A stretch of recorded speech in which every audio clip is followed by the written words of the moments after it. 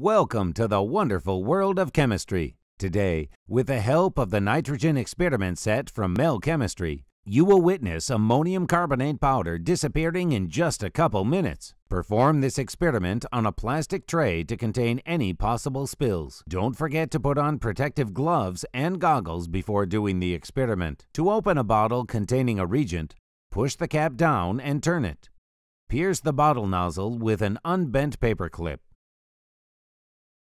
For the disappearing powder experiment, you'll need ammonium carbonate, a measuring spoon, a candle, thermochrome stickers, and a sheet of foil. You will also need the solid fuel stove and the flame diffuser from the starter kit, as well as some matches. Set the candle onto the stove and light it. Cover the stove with the flame diffuser and then with the foil.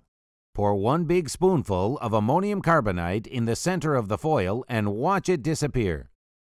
Upon heating, ammonium carbonate decomposes into ammonium, carbon dioxide, and water vapor. Since all 3 of these compounds are colorless gases, they dissipate into the air and the powder disappears. Learn more about this experiment on our Mel Science website.